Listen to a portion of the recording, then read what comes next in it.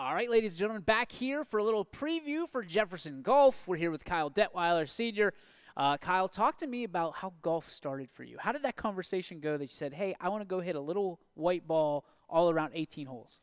It really started when I came out to play with my dad, like when I was like 8. Okay. But I didn't really ever like start playing until like freshman year. So like I was playing like for fun, like every now and then. So you're dabbling for like 10 years or so. Yeah. Okay. But you said it got serious when? Your freshman year? Yeah, like right around freshman year. When did you decide, hey, I like this enough to go out and compete in it?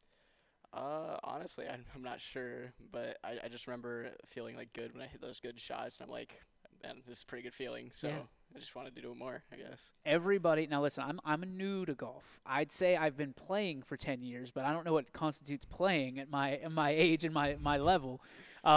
Everybody's got a favorite club that they use. What's your favorite club in your bag? I guess like feel good wise, it's probably the driver. Feels really nice when you get like that long drive. Yeah. But like again, like when you get those like really nice chips or like the really nice putts, I guess it's all in the moment for me. Oh, okay. So you've got a plethora of it depends on the moment. Okay, I like that. What is your favorite course that you've played so far? So far, probably Quail Hollow. It's just like it's a really nice course, really hard. It's okay. A really hard Where's Quail Hollow? I don't. Where? Painesville, yeah. Painesville. Yeah. Okay. Where's a course that you would love to play before your time is done in golf? That's a hard question. There's a lot of like really, really nice courses out there. Honestly, just like I want to play like it'd probably be nice to play in like every state, like at least one course in every state. One course in every state? That's a nice bucket list. Yeah. Would you ever play Augusta?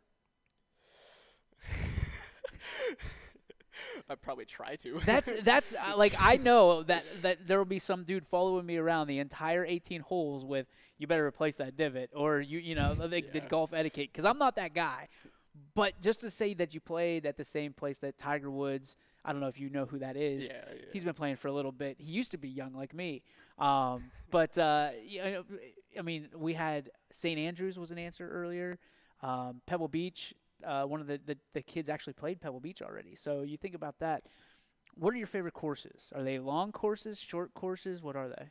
I'd say like right in the middle. So like you got like a couple long holes, but like you also have like sort of like the shorter holes. So you're like a par 4 guy is what I'm getting. Yeah. Okay, because like what I've learned is you're either a par 5 guy or a par 3 guy, and you're sitting there like in the middle. You like that par 4. Yeah. You like that challenge because at least in my experience, you could tell me you've been doing this way better than I have.